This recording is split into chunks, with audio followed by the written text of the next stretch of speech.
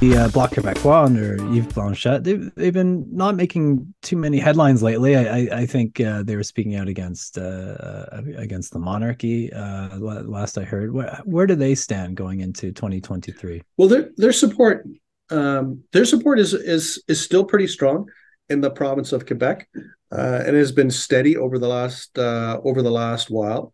Their key play, I think, for the Bloc, they'll be looking at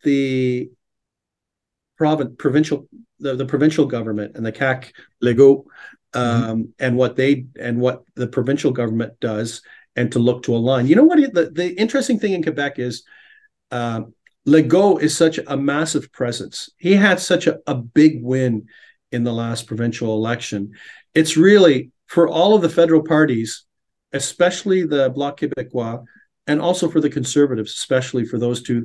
They're trying to cozy up and align with the CAC party provincially in order to tap in to that RAND and those voters that Legault has mobilized. So expect Yves Blanchet, who's been very competent.